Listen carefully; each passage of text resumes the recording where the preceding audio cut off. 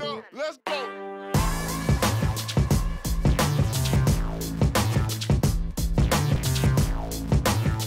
Hello everybody, welcome back for another anime film review. I am your host Ahdontron, and today we are reviewing the movie Sin. The movie. This is a film that was inspired by a video game that came out with the same title, Sin. It is a short film. It is approximately 57 minutes long. It did come out roughly 21 years ago in the year 2000. Fun fact about this film, it was originally done in English dialogue. So it's originally dubbed in English and then later on filmed in other languages. It's by the company ADV Films. So, for a quick synopsis of this film, Blade, a semi-cyborg cop, must unravel a series of mysterious kidnappings as he delves into the city's merciless underworld. An elaborate mystery unfolds.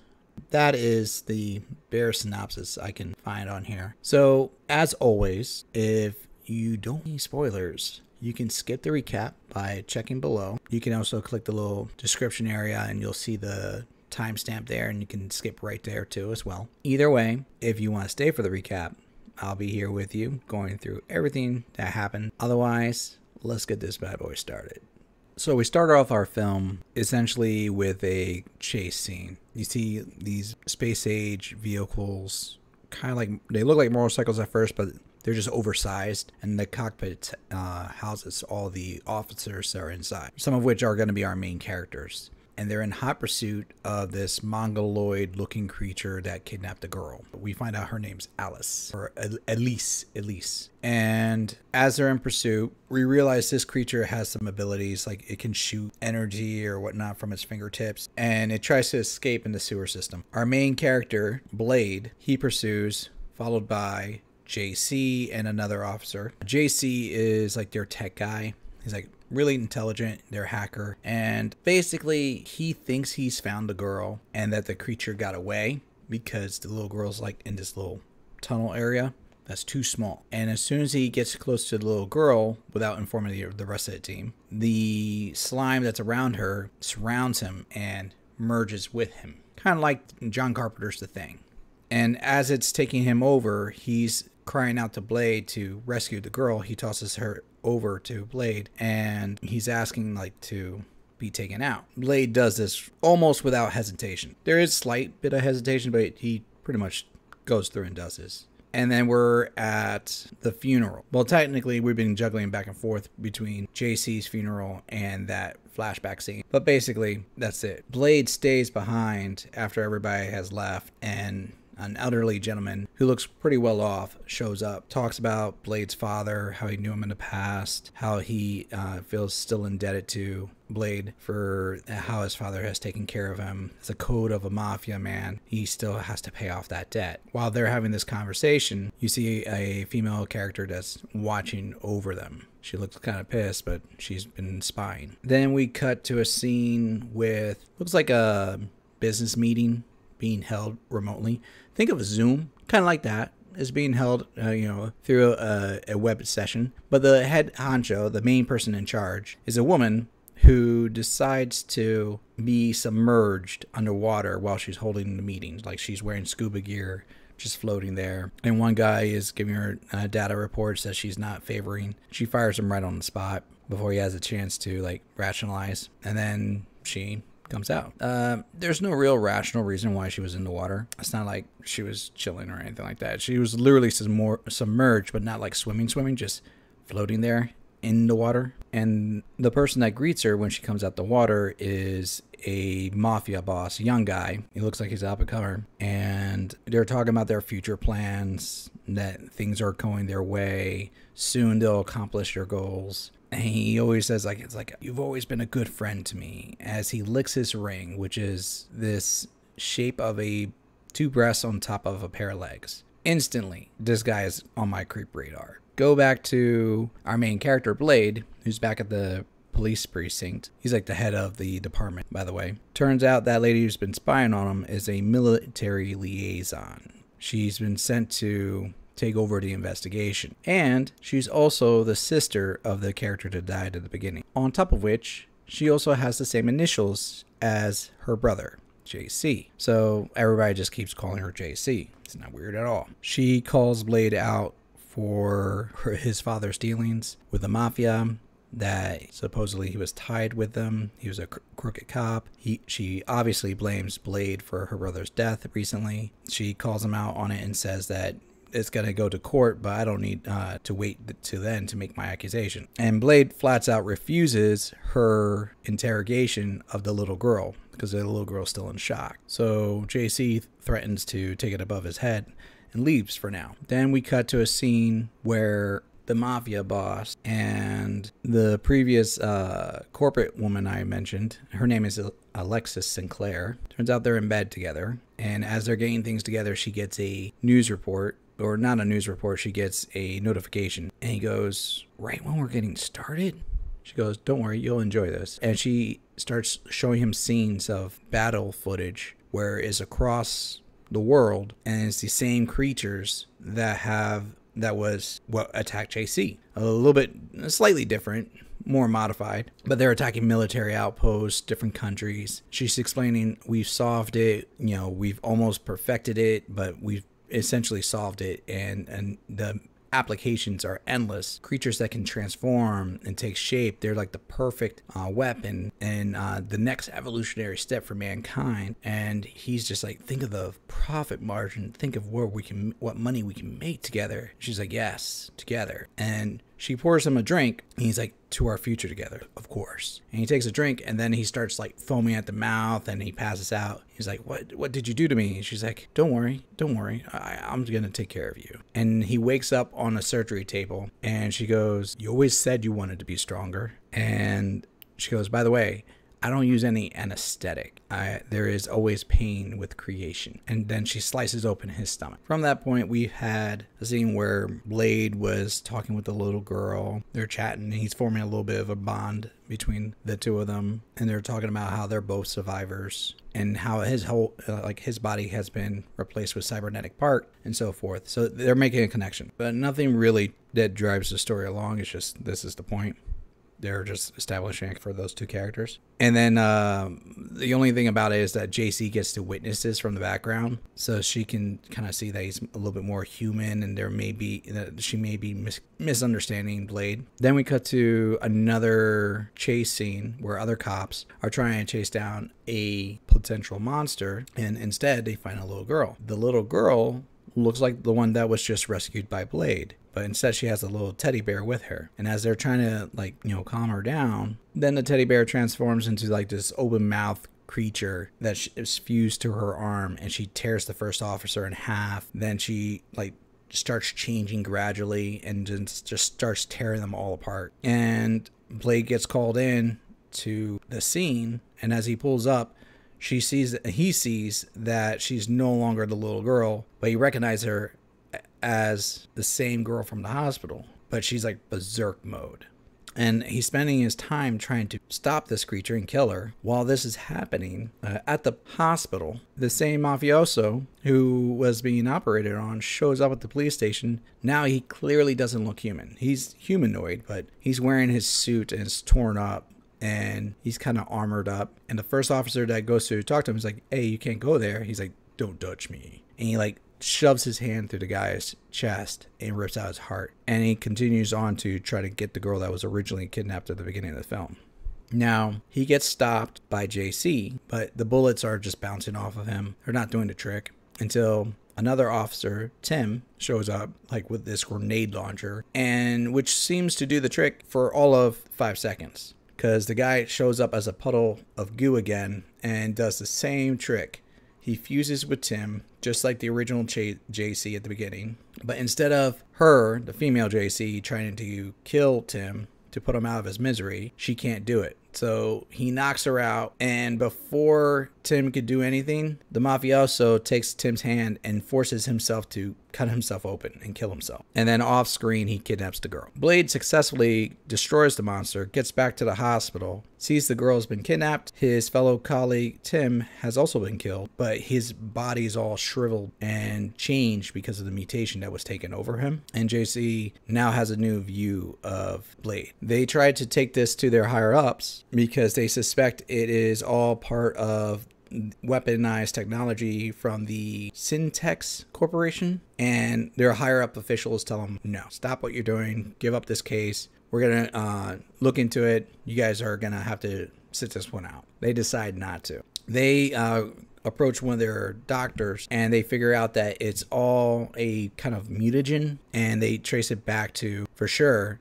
the head scientist of the Syntech Corporation. Is a father and daughter set of scientists that basically are the founders. This knowledge combined with what JC knows, the female live JC that is, all solidifies this information. And since they have to park lot their investigation, Blade decides to leave to pursue more outside the box options. And we go back to the household of the mafia boss who we saw at the beginning of the movie with Blade. And that mafia boss is recollecting the past of his father, and he tells him, I still owe you. I worked with your father, and I tried helping him. I gave him information about the other mafia families because I knew what they were doing. They were tied with that sin corporation, and I knew it was a sin against God for what they were planning on doing. The experiments that they were doing on the people and everything like that. That's why I helped your father. And in turn, that cost him his life and cost you your body. So in repayment, I am going to help you one more time. Take my advice, stay out of it, but just in case you're going to pursue this, here is some chemicals that we acquired, let's say. And they're basically a fast-acting cancer fashioned into like a bullet format that he can insert into his gun. Blade takes them, and his female officer, Katie, shows up piloting their helicopter, and JC's there with them. And he's like, we are going to go get her back. So they fly off to the headquarters of Sin, which is like this sci-fi demon lord looking tower off the shoreline. At this point, Miss Sinclair is getting ready to operate on Elise, and she has Elise strapped to a table. She gives a quick little villain monologue, as I would like to say it, explaining that Elise is actually the long lost piece to her father's equation. She was basically the end result of his experiments and a byproduct of it. The camera pans out and you see other versions of Elise in tubes, and she screams before she's being operated on because you see all the equipment and whatnot getting ready to cut into her. Cut back to the helicopter. They get to the tower. They shoot some lines in. They glide in, and it's Blade and JC. Katie stays in the helicopter. She pulls out, and JC joins Blade. He's like, "Why are you here?" She goes, "I know the layouts. This is going to be very complicated. If I'm here with you, you have a 5% chance of success, higher than if I'm not here with you." He's like, "Just don't hold me back." And they start going up the tower. And as they're going through the tower and the different floors, they're killing the monsters. He's shooting them with the bullets, the special rounds. And they do the trick. They're killing the monsters. They almost get to the top. And as they reach the 2 floors before the top, they start hearing like this Italian music playing. And he's like, "This is one guy I can't avoid. You can go ahead of me, but I cannot pass this guy." This is the mafioso we were talking about that was changed, Vincenzo. And Vincenzo is basically just sitting there listening in on his music in like essentially like an oversized audio room with just speakers everywhere. And he's trying to taunt Blade by saying, "I've been waiting here for a while for you. What took you so long?" And Blade's like, "I was ordering an Italian-style funeral for you." He goes, "Oh, you're a very funny man.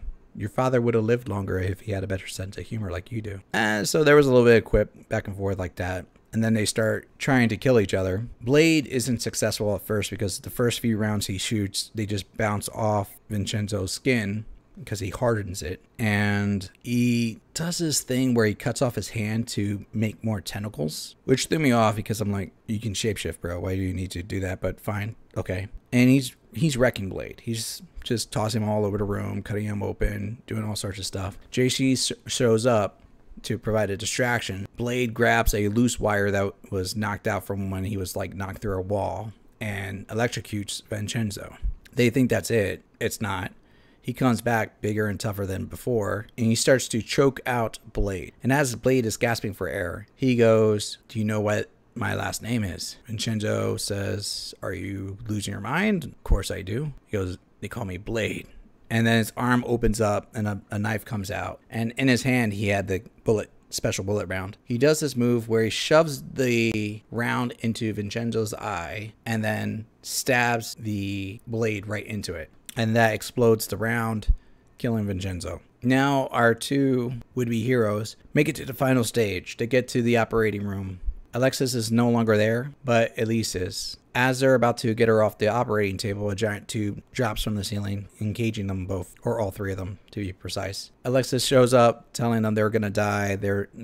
She's releasing a gas, and Blade gives JC like a canister so she can breathe some oxygen. He's like, I'll survive. And Alexis tells him, even though you have cybernetic parts, you're still gonna die. But apparently his cybernetic parts has been monitoring his health life and informing Kate, who's been piloting the helicopter the entire time. So she shoots 2 new harpoons through the wall, hits the canister that they're in, and rips out the wall. At which moment, Alexis loses her cool. She gets infuriated, and she's like, I'm not letting you guys go. We're not done. And she unleashes one final monster, like this giant lizard-like monster that has the head of her deceased father, like fused with it. And she tells her father, consume the missing DNA you need, consume Elise, your crowning achievement, and become your perfect self. Something along those lines. And this creature devours all the other Elise that were in the test tubes, starts going after our main Elise, is knocking everyone out of the way. Blade gets up with his other hand, not the one with the blade, but the one that does look like a robotic hand, grabs one more bullet, charges head first, and shoves his hand through Dr. Sinclair's head, the father, that is, and then crushes it to kill the monster. Before the monster could die, though, it does like start expanding like these stone tentacles and whatnot, and it's going berserk, which knocks out Alexis from the top of the building, so she falls to her death, but is going berserk. So JC hijacks like a military satellite, like quickly on her wrist, and uses that satellite to essentially cut through the monster and cut through the building. And then in the ensuing chaos, they escape because Blade is running down this pillar that's collapsing. Think of it. Okay, so if you've seen The Rise of Skywalker, and you remember that scene at the end where they're running down the ship that's collapsing on the surface of the ship, and they're falling down, and just the people are running across, just trying to stay on or jump off. It's kind of one of those moments. And he's running, and he has JC and Elise. Then he jumps, and then Kate flies in and catches them. And that's it, really. Like, Elise holds on to his arm that he exploded, but then it just goes right into credits. And that's it. So what can I say about this movie? I can easily tell there is a lot of issues with the animation. First of all, it juggles between, drawing to CGI to looks like there was cell work that they just zoomed in on. And there was parts that looked like it was either rushed or just improperly done. Like there was parts where like you have like scenes looked like they were overlays, and they zoomed in super hard on those overlays to accomplish the goal of making it look like they're looking at their computer watches. But then instead of it just being like, boom, it's there, it's very shaky. It's like I'm doing this right now just by kicking my table, but it feels like that on the screen. But instead of everything being in frame, you see there's a separate part of the frame that's off. So there's a gap in the actual picture of the frame where it's supposed to be connecting to the side of the actual screen. It's not intentional. It's definitely clearly not there. And then there's other parts in the scene where they'll do like zoom in and then it's super pixelated, and it shouldn't be pixelated at all. You can clearly tell. And then other parts are just like the overlays are just not mixing with the anime style, or it's like the motion is off with the motion of the rest of the picture. It just doesn't work. Audio wise, let's start with dialogue. I watched this in Japanese. Now, the movie was originally filmed to be dubbed in English. You can tell that by the words in the subs, and you can also tell that by the lip sync. The Japanese dubbing isn't that bad. It doesn't feel too out of place. You can tell the difference, of course. It's just weird that it's in the reverse order. I had more issue with the sound score. just doesn't work. I know this is inspired and based on a game, but a lot of times it feels like they're trying to use the same sound score that you would be in the game, and it's just not the same tone. Especially like the opening credit scene. It's super long, and it's definitely like the audio soundtrack from like the main credit scene or like the menu scene on a game. But it doesn't work for a short film or a film in general. Now, I'll be honest, like, I don't know if the English dub has a different sound score, because sometimes that does happen, but I couldn't find the English dub. I looked on YouTube. VRV and Crunchyroll is where I found this, and oddly enough, they have the subtitle version, which boggled my mind because I know this was originally a English film, so I thought they would have the English version, but they didn't. And I didn't want to go looking for the DVD, I'll be honest. Probably should. Now, story-wise, I didn't like the story. I mean, the concept isn't that bad. The story does try to elude that we have a conspiracy, this is what's going on, and it's not really too complex. But at the same time, it's not something that really hooked me, made me feel like I want to know more, and it's hard for me to describe. It just didn't drive me when I watched the story and let it play out and I listened to it. I felt like I was letting myself get distracted at times by other things, just like I'm sitting in my room with nothing to do, and I've had several energy drinks throughout the day, and I'm getting exhausted trying to sit here and watch this film. Now, I tried to go in with a clean slate. I have seen this film once before. I honestly forgot this film. Went in, and I honestly went in with a clean slate because I have no idea what I was going back into. I did not remember what this film was about, and now I remember why. I wiped this from my mind. I am not a fan of this film. I don't believe this is a film to get anybody into anime. I personally don't believe this is a film for people that are in anime. At that time, when it came out, Sin was probably a very popular game. I never played it myself, but I don't think it holds up. I don't think it will stand the test of time, and I think as time will go on, it'll be even worse for a lot of people. I am honestly going to give this a 1. Now, I haven't given a 1 in a long time. I almost feel guilty for doing that. At the same time, I don't. This is not a good film in my opinion. I like a lot of other projects from ADV Films. This one, I can't stand behind at all. Now, if you have a different opinion, tell me. Rationalize it for me in the comments section below. I will be more than happy to listen or read. Or if you have a other suggestion to cleanse my mind of this experience, please put that down below too. I want to wash this from my memories. On that note, if you do like the video that I just did, then by all means, hit that thumbs up. If you're new, please subscribe for me. I will definitely continue this on. I am here every Thursday, and always continue to watch anime, expand your mind, and just be excellent. Laters. Let's go.